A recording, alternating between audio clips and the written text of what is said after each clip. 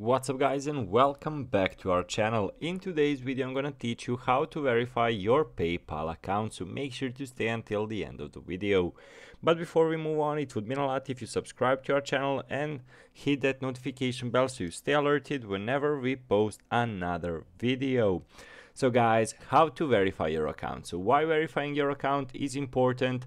Well, basically some of the actions are limited to unverified accounts, so it would be a really good thing, and I strongly recommend to you that you verify your account, and you basically have to if you want to do anything with PayPal. So how to do it? Well, basically, don't be scared guys, it involves personal identifications, so just do it through the PayPal and you'll be safe. So how to do it? So basically, how do I verify my PayPal account? So they only ask you for essential information when you sign up to PayPal, but as you transact with them, they are under legal obligation to know more about you. When you verify your account, you're proving that you own the financial details added to your account. You can verify account by adding and confirming bank account and applying for it being approved for PayPal credit products.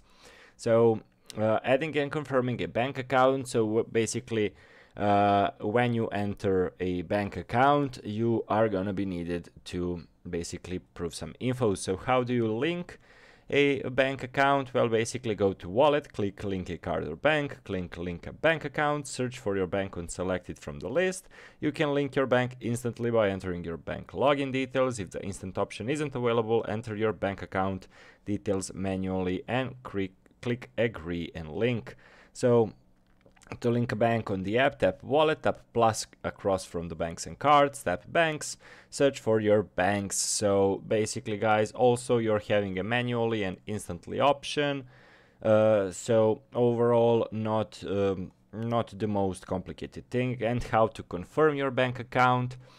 So basically you need to go to your wallet, click the bank account you want to confirm. If available, you'll see instant bank confirmation on the next screen.